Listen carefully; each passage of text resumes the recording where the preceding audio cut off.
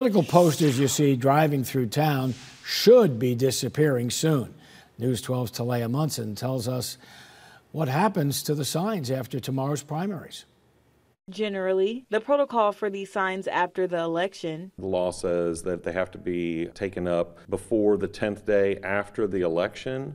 And that's generally if there's not a runoff. And he says even the winners aren't allowed to keep signs up until November's general election. In Texas, we should start to see some of the signs disappearing after the election is certified. Lieutenant Jeremy Cox with the Sherman Police Department says many of these signs are found on private property with permission from the owner. They can't be on the state-owned roadway or affixed to anything that is owned by the state, like a pole or a sign pole or anything like that. According to TxDOT, it is illegal to place any signs on or within the right-of-way, including trees, telephone poles, traffic signs, and other objects. Cox says if the state has to remove a sign, then whomever placed the sign, or potentially the politician that it's attributed to, could get a bill for the cost of removing it.